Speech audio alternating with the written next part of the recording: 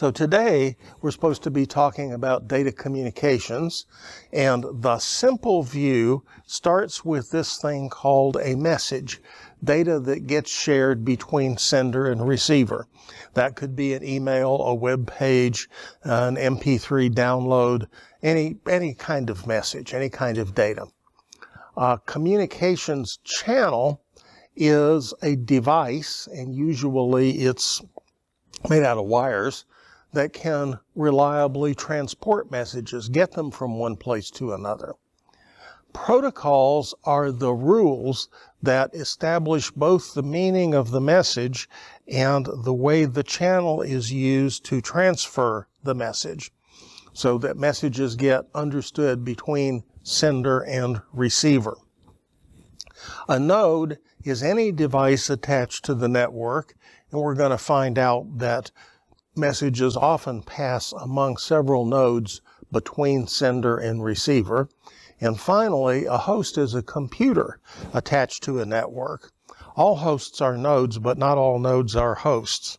We're going to have things like routers and switches and gateways that are also nodes, but that are not necessarily the general purpose computer. So that is the simple view. As I said, there's a physical connection. The channel is the communications facility that carries messages. We often represent it with a lightning bolt or a pipe, or sometimes even a cloud. And a communications channel can look like that thing that's on the diagram. I've got a host computer at one end with a network interface controller in it, a link that could be radio or fiber optic or wire, or maybe even infrared, a router, that's a node, but it's not a host, and it's got two network interface controllers in it, one for sending and one for receiving, and then at the other end, we have another host with yet another network interface controller in it. The link is that physical connection between nodes. We're using the word channel in two different ways here, and I hate that. One link might carry several channels, and I'll give you an example. Cable television. Is there any cable television anymore? Not very much. But satellite television. I happen to have a satellite radio in my car because I bought my car used. I wouldn't have paid for that satellite radio if I'd been buying a new car. It's got 140 channels or something on it, right? Of different kinds of radio I can listen to. But there's only that one signal coming from the satellite to me. So we're using channel in kind of two different ways here. Anyway, the link is the physical connection, and it might carry several channels, like the several channels of satellite radio that come to my car. One internet connection can deliver more than one stream. You can open a couple of tabs in your browser, and while one of them is still filling in, go to the next one and ask it to go to a different website. Messages, communications between cooperating applications. So a web server and a web client, a mail server and an email client, and so on. Messages can take many forms. I've already given you several examples. They're all represented digitally. They are streams of bits. Actually, they're streams of bytes. Communication, when we talk about data communication, we are talking almost exclusively about serial communication, right? No parallel communication, or very little, in data communications. Message length is a concern because if I am downloading the movie Gone with the Wind, it's tying up the communication channel for a long time, right? And we're going to fix that by doing something we call packet switching. Bandwidth, we're doing a whole bunch of terminology here. Bandwidth is the amount of information a link can carry, and it's measured either in hertz, that's cycles per second, or bits per second. Speed is the number of bits per second, right? Okay, so I did bandwidth wrong. Bandwidth is measured in hertz, period, the end. Speed is measured in bits per second. And they are not the same thing. Latency, and we talked about latency when we talked about rotational latency in disks, the time from we're ready to do something until the time the something is ready for us. It's the same concept in data communications. Remember, a nanosecond is this long. And for people who are not in class, I'm holding my fingers just under a foot apart. And that means that there is a delay when we send information through some kind of communication medium. That latency is often measured in milliseconds. So thousandths of a second. Pretty long time as far as computers are concerned.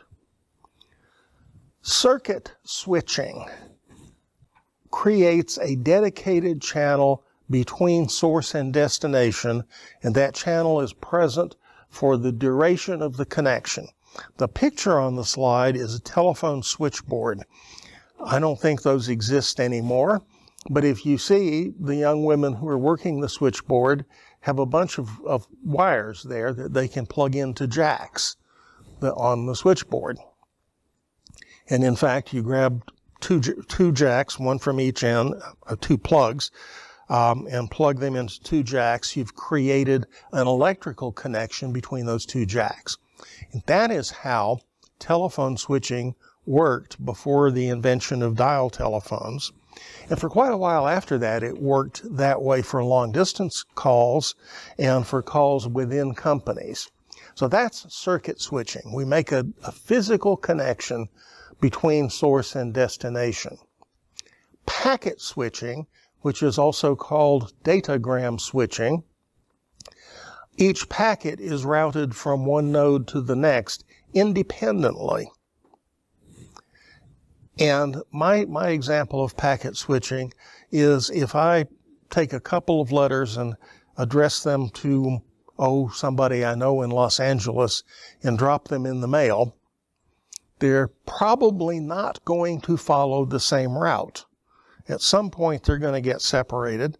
They'll come back together at the other end at my friend's house in Los Angeles, but they don't necessarily follow the same route. They don't even necessarily arrive at the same time or in order. That is packet switching, also called datagram switching. Messages get segmented into packets. So I have that download of a long movie, and it's going to get segmented into packets that are perhaps 1,500 bytes each. So there might be a lot of packets if it's a long movie. Now, I can send the packets and not tie up the channel continuously with that long movie. A packet is data encapsulated by a packet header. The packet header has information about the packet, including its source, where did it come from, and its destination, where does it have to be delivered. And if you recall that picture of the postal envelope on the previous slide, there was a destination address written in the middle, and up in the upper left-hand corner there was the source address. Exactly the same idea. We use packets because of efficiency. That solves the problem of message length. I can now interleave packets of different messages.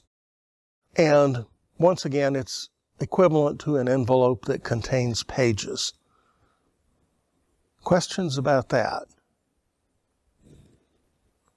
Okay, advantages. Channel utilization efficiency. We get a reasonable unit for data routing. One of the things we have to worry about in data communications is error control.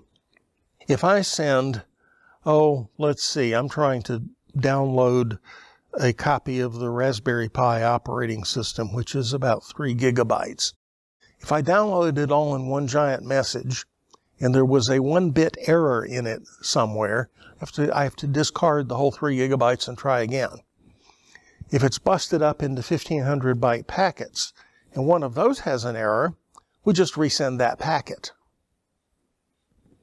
How cool is that? An alternative to dedicating the channel for the entire length, packets from several sources can share the channel. That's why you can surf the web, listen to music, and receive email all on one device. Each sender and receiver appears to have the channel all to itself. Now, there's some timing considerations in there, as you may have noticed if you've tried to do a large download and then listen to music, but the application can't tell that there's other stuff going on. The receiving computer processes data in blocks, the amount of data in one packet, instead of trying to deal with it a character at a time or a byte at a time. Okay, routers are nodes on a network. They are specialized devices that pass packets from one network to another. And usually the router will have more than 2 network interface controllers, and it will receive a packet on one and decide which one to send it out on. That's how it selects the route for a message. So a packet arrives at an input port. The processor in the router decides where the packet should go, and it is sent on the correct output port. A gateway performs the same functions as a router, but it is used to connect dissimilar networks. So a router might connect several Ethernet networks. A gateway might connect an Ethernet to, your Starlink satellite connection. And that means that the gateway is able to convert packet headers for dissimilar networks. Now we need to talk about reliable and unreliable protocols. And the first thing I want to caution you is that the words reliable and unreliable are used differently when we're talking about data communications than in everyday. I'm pretty reliable. I'm likely to be here at 11 o'clock Tuesdays and Thursdays for the whole semester, unless I get the COVID again. If I do, I'm not going to come and give it to you, okay? I'm going to stay away. But that's not the kind of reliable that we're talking about here. A reliable protocol provides for an acknowledgement of messages, similar to certified mail with that little green card that is the return receipt. So if I take an ordinary letter and drop it in the mail, it is almost certain to be delivered. It might take a while. The post office is kind of struggling right now, but it is almost certain to be delivered. I have no way of knowing whether it was delivered or not. If I pay extra for certified mail and put that little green card on there, the person who receives the letter signs the little green card and the Postal Service brings it back to me. Now, if all is well, I know that my letter was delivered.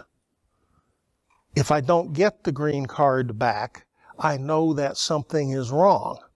I don't know what's wrong, but I know that something is wrong. Either the letter got lost or the green card got lost on its way back to me. Unreliable, that is the ordinary drop it in the mail. There is no acknowledgement. Messages almost always get through, but there's no way of knowing whether they got through or not. So reliable messages have an acknowledgement, something that says, yes, I got it. And reliable protocols. And unreliable protocols do not provide for an acknowledgement. So some more terminology. A local area network is one where the network operator owns the equipment and the wires. So we have a local area network. It's a big one. On this campus, KSU owns the equipment and the wires. Local area networks can span a department, or my house, or buildings, or a campus, and they tend to operate at pretty high speeds. Wide area networks used to be, and sometimes still are, leased data lines. So the the endpoint equipment and the connection belong to the phone company or some other carrier like the phone company. And they connected local networks. So this campus is connected to the campus on Kennesaw using fiber optic cable that belongs to PeachNet, the University System of Georgia's network service. We could equally well have gotten that same fiber connection or a similar one from AT&T. But PeachNet is us, so that's good. Now, we mostly use the internet instead of getting connections from the phone company. So if I have a headquarters in downtown Atlanta and a branch office in Marietta, I'm probably going to get internet service at both of them and pass my messages between them using the internet instead of getting a direct connection from the phone company. So the terminology has changed. You'll still hear people talking about wide area networks, but modern terminology would be local area networks, service providers like PeachNet or AT&T, and endpoints where the connections are. A protocol stack, we define protocol as the rules for communicating. I'm not sure I said it quite that simply the first time. Protocols are the rules for communicating between two network nodes in this case. A protocol stack is an abstraction of the hardware and software. There's a hardware and software involved in those protocols, and the protocol stack abstracts those. We'll see some pictures in a minute. Modularization is an extremely good programming and design practice. That's what makes it possible to send, say, email over an Ethernet cable or a wireless connection in your home.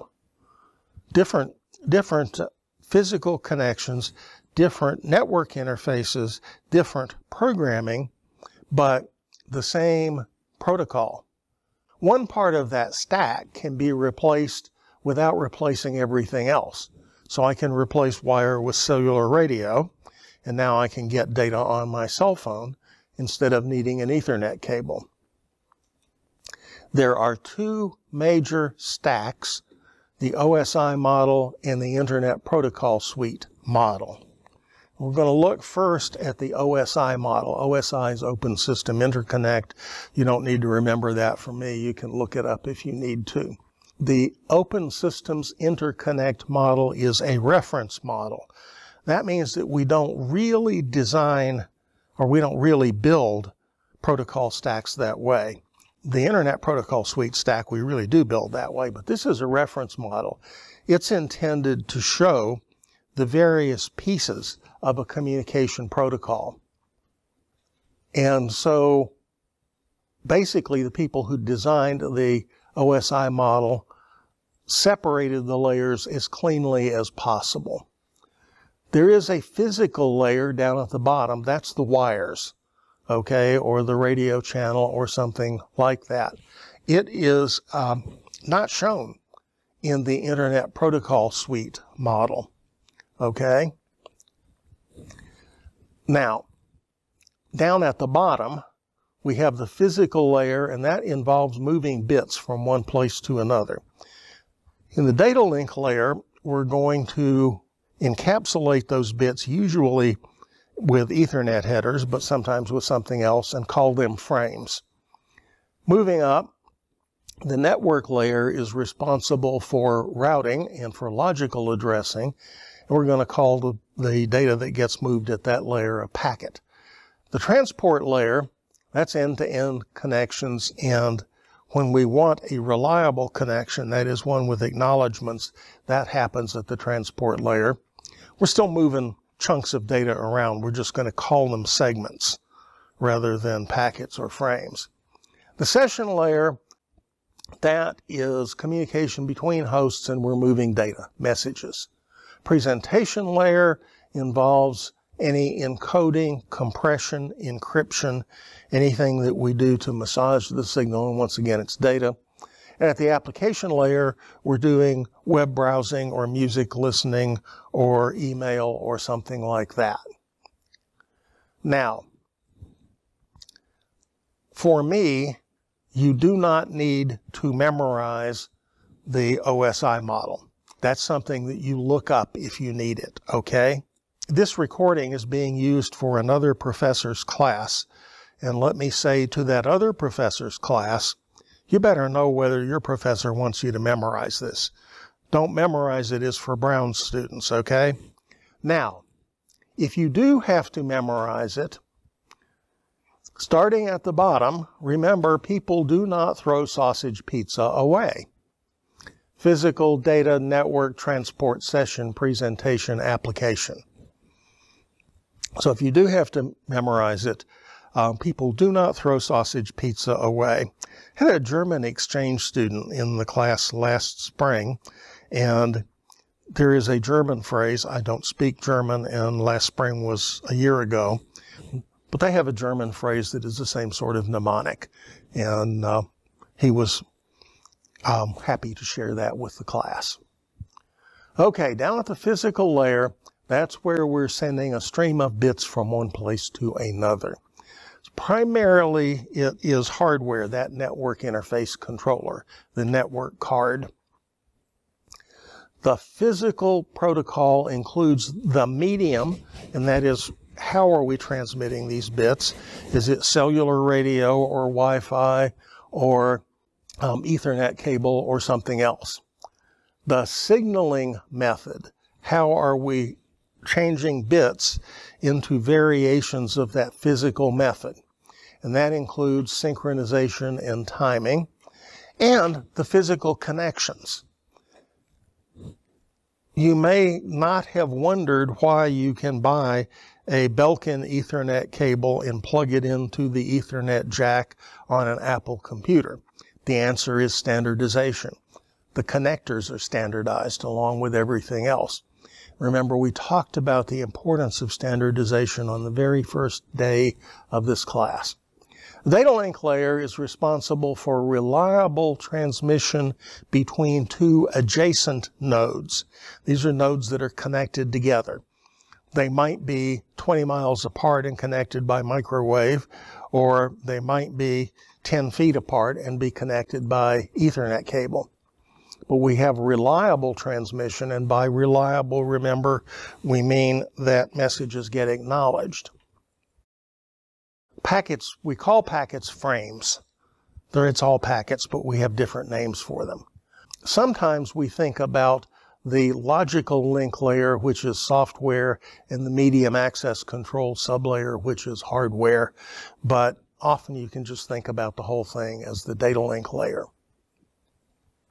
The network layer provides logical addressing. So this is where the IP address comes in, and it provides for routing. How your packet, where you're going to browse to Google and look something up, how does that packet that is your Google query get to the Google data center in Lithia Springs? That's routing. It is connectionless in the idea that we are routing packets, not messages. So remember the example of dropping two envelopes in the mail, and although they are addressed to the same place, they might not follow the same path or even arrive in the same order. That's connectionless. The transport layer divides larger messages into smaller messages, or large messages into messages suitable for packetization. So instead of gigabytes of Raspberry Pi operating system, I get hundreds of bytes of an Ethernet packet. On the receiving end, it reassembles those packets into messages. It provides for error control with error checking, provides for flow control. Flow control is when one node is sending faster than the other node can process and receive. So I'm here to tell you, Google can send data way faster than my PC can process and receive it. Flow control allows a station to say, hold up a little bit there, let me get caught up. and it's done with a flow control message. The session layer, if we have the concept of a connection as we do with voice over IP, the session layer is responsible for doing that. It's also responsible for closing the connection at the end of the session. Presentation layer does code translation. So if I have an old version of Windows Server that has data encoded in UCS2, and I'm trying to communicate with somebody that speaks UTF-8, that translation happens in the presentation layer. Encryption and decryption happen in the presentation layer if necessary. Compressing and uncompressing happen in the presentation layer. The application layer is the interface between the network stack and the application. So the email server talks to the application layer, and it's up to the application layer to talk to the presentation layer and so on down the stack. And that's how all of this stuff gets modularized. The application talks to the application layer using an application program interface, an API. It's very well defined. It's part of the protocol. The application does not need to know about any of the rest of that. The application doesn't care whether down at the physical layer we're talking about cellular radio or high-speed fiber optic cable. Not only does it not need to care, it doesn't even know about that stuff. The principal protocols are the ones that we're mostly going to be interested in this class, and they're not the only ones, are the Ethernet protocol, which is the primary protocol for local area networks, and the Internet protocol, or IP, which is the primary protocol for routed networks. Ethernet and IP work together. So Ethernet is the local area protocol, and IP is the wide area protocol. If you power up your computer and browse to a website, not now, you're speaking Ethernet through the local network to a router somewhere operated by KSU, and that router then speaks Internet protocol to the various nodes to get you to whatever site you're browsing. TCP/IP has several upper layer protocols. We'll talk about those. I think we talk about those a week from Tuesday because of spring break next week. And there are plenty of other protocols. I'll mention a few of them as we go along, but the ones that you mostly need to care about and be interested in are Ethernet and IP. Okay, so we're now going to switch over. That was the introductory part, and I guess I should pause for questions. Nobody ever has any questions in this class. And that either means I'm doing a perfect job of educating or I'm doing a perfect job of baffling. Okay, this is a simple LAN, and we don't build them like that anymore, but we used to. A sends a message to C. B and D potentially hear the message, but it's addressed to C, so they don't do anything with it. C hears the message and processes it, does something with it. So in this case, the network is a bus in the sense that we talked about a multi-point bus when we were talking about computer buses. And early Ethernet, we don't make Ethernets this way anymore, but we could if we were masochists, worked just like that, an Ethernet cable with some number of transceivers, which is a portmanteau word of transmitter and receiver, okay? Took the trans from transmitter and the receiver from receiver and jammed them together. That is the prevalent local area networking technology, but we don't build them this way anymore. Speeds of 10 megabits, 100, 1,000, and gigabit Ethernet is now not uncommon. Multiple access, that means that we can have 2 or more devices listening to the same messages or even on the same wire. And carrier sense with collision detection. Carrier sense means that one of those transceivers can listen to what's going on the wire and determine whether it's busy or not. And collision detection means that transceivers can tell whether their message got tromped on by some other transmitting device. We'll see a diagram of that coming up. The Ethernet frame looks like this, and I have to get over here where I can see that thing because I can't see it on the slide. There's a preamble, and that preamble is a string of bits that can be recognized by the Ethernet transceiver. A start of message device, byte, then two addresses, destination address and source address. Those are both the things that we call MAC addresses, media access control addresses, and they're 48 bits or 6 bytes long. An ether type that tells us something about what we're doing, and then a payload, which can be 46 to 1500 bytes.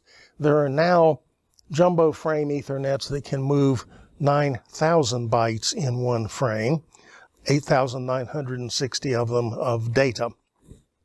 That reduces the overhead from packetizing.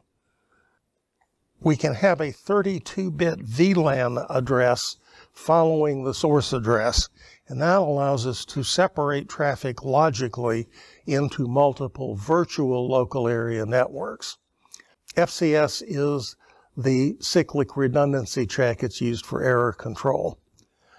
There are 96 bit times, that is 12 byte times, the amount of time it would take for 12 bytes to be transmitted on the Ethernet of inter-packet gap after each packet. So there's a silent period after each packet. Okay, medium access control or media access control or MAC is a 48-bit address, 6 bytes, and source and destination each have a MAC address, and they are globally unique. There are not supposed to be two Ethernet adapters with the same MAC addresses anywhere. We write them as 6 hexadecimal pairs, 6 bytes, so remember 2 hex digits equal 1 byte, and we'll write those 6 hex pairs separated by colons. A network interface device, a network interface controller, will only process frames with its own address. It might see frames with other destination addresses, but it will not process them unless there is usually a way to place a network interface into this thing that's called promiscuous mode. And that means it'll process anything that gets sent to it. That is how network monitors and things like that work. So if you've ever done anything with Wireshark, which is a network monitoring program, it puts the Ethernet interface into promiscuous mode so that it can see everything that comes by. An address of all ones, 48 bits of ones, is a broadcast address, and every network interface controller will process frames addressed to the broadcast address. Okay, the first 3 bytes out of 6 address the manufacturer, identify the manufacturer, but there are 2 0 bits in there, so there are 22 bits for manufacturer. 2 to the 20th is 1,000,000, right? So 2 to the 21st is 2,000,000, 2 to the 22nd is 4,000,000 different manufacturer addresses. Although some manufacturers have more than one manufacturer address. Then there's 24 bits for the device, so 16 million devices addressable for each manufacturer. Large manufacturers, people like IBM or Dell or folks like that, have more than one manufacturer prefix. So medium access control, MAC, does a 4-step procedure with Ethernet. This is the Ethernet MAC.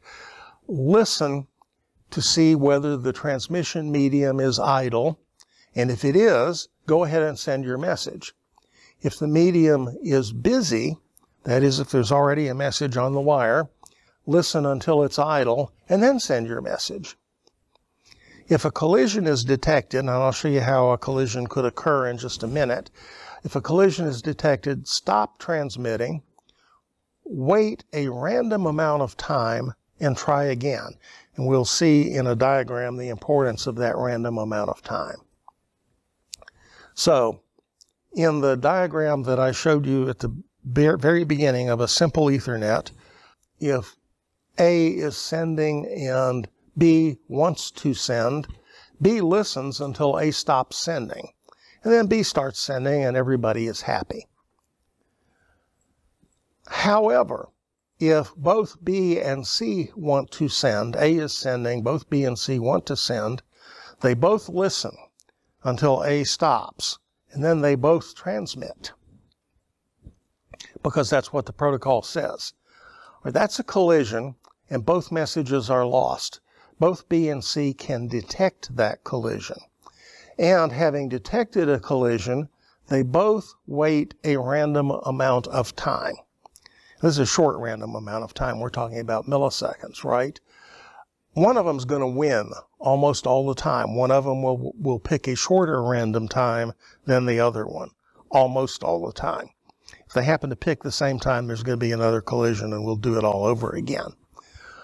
One of them wins and is able to send. The other one listens and waits and is later able to send. So we sort out that collision. As the number of stations in an Ethernet increases, the number of collisions necessarily increases.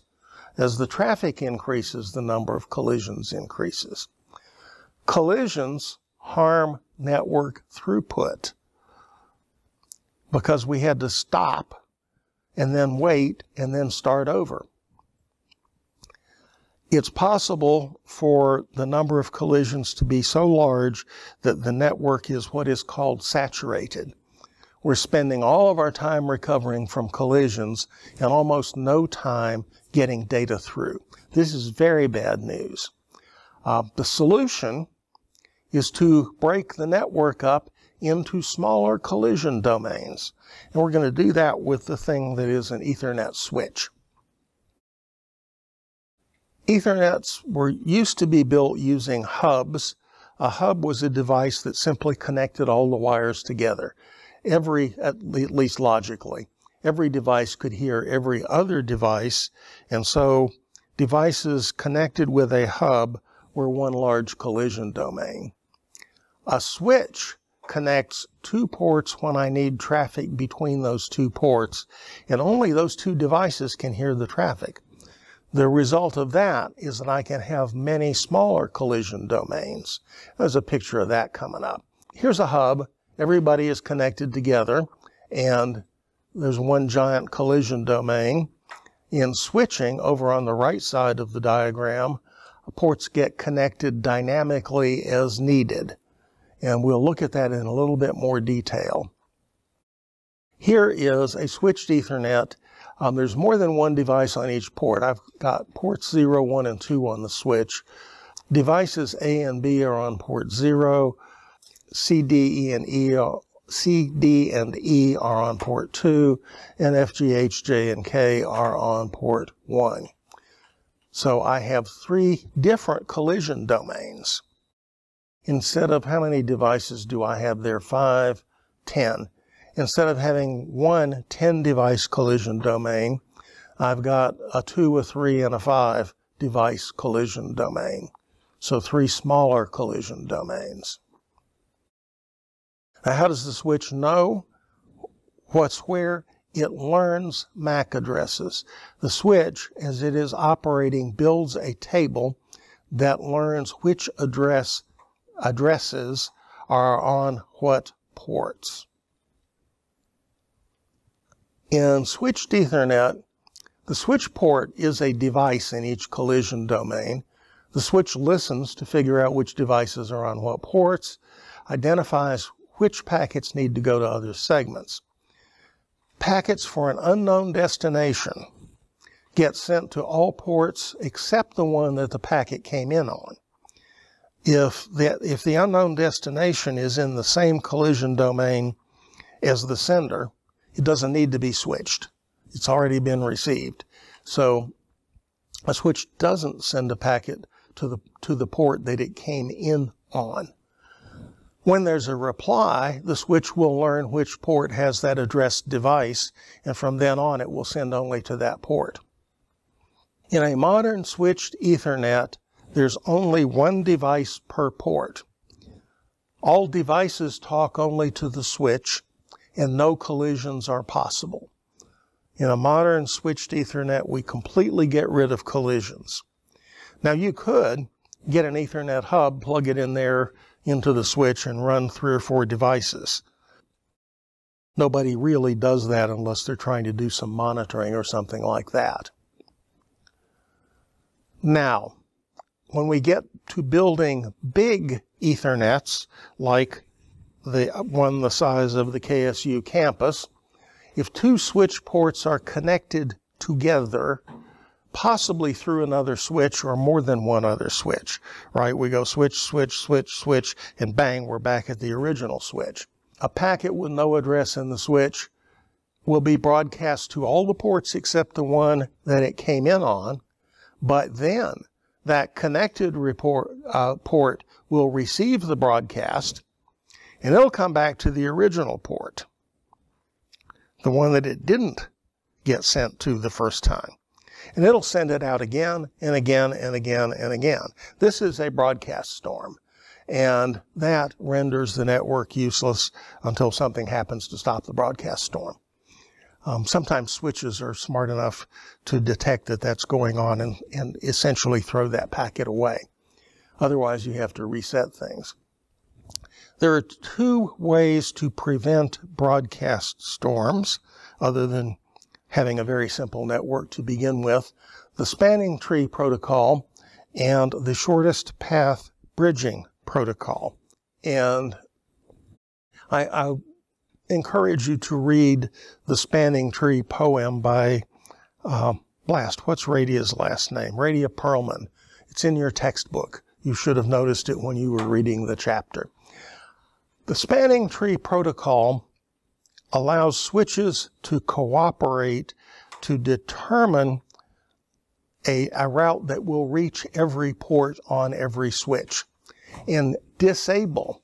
You can see the blocked by spanning tree protocol on the slide. It'll disable redundant routes. So we can still reach everybody, but we can no longer have broadcast storms. Now, maybe we put that redundant route in there because we know that there's a lot of traffic between those 2 switches, and we wanted to give it 2 paths. That's very bad, because then you're going to have broadcast storms, and spanning tree prevents that. Shortest path bridging does allow redundant links, but it either prevents or detects and stops loops. We find shortest path bridging only in carrier class equipment.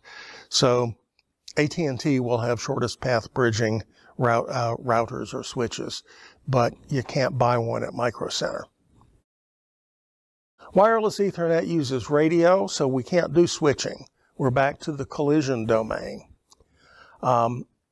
We have to use that original carrier sense multiple access with collision detection protocol. That is why you do not want to overload your wireless network. The radio link can be reserved. The protocol says a station can send a request to send message to an access point, and the access point will reply with a clear to send message, and at that point the link is reserved briefly. The wireless standards come from the Institute for Electrical and Electronic Engineers, IEEE, and they're the 802.11 standards with a letter suffix, so 802.11 ABC and so on. There are some separate standards, and these are interoperability standards and testing standards from the Wi-Fi Alliance.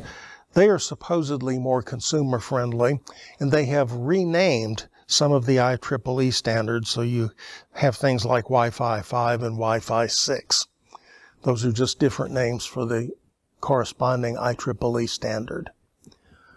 Wireless networks operate in the 2.4 gigahertz range. That's the same as your microwave oven. The 5 gigahertz band, and there is an allocation in the 6 gigahertz band. I don't think you can buy access points for yet, but they're coming. Now, people will tell you that your microwave oven can interfere with your Wi-Fi because they're on the same 2.4 gigahertz band. Listen up. If that's happening, your microwave oven is leaking radiation, and you want to get it repaired or discarded, okay? Those microwaves should not escape from that microwave oven. Okay, higher frequencies, higher data rates, and that's the same thing that's going on with the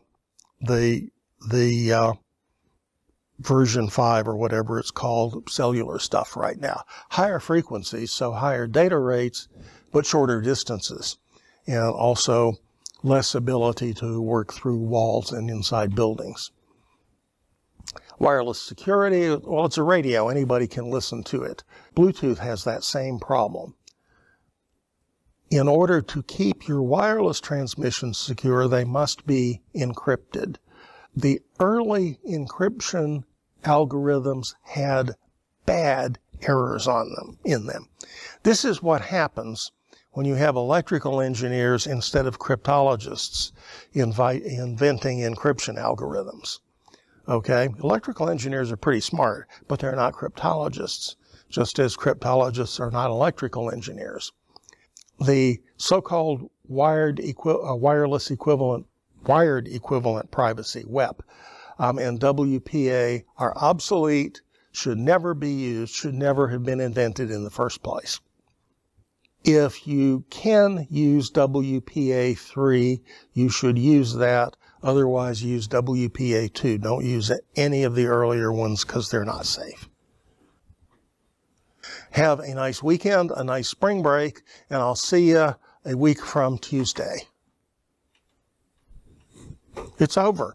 Go.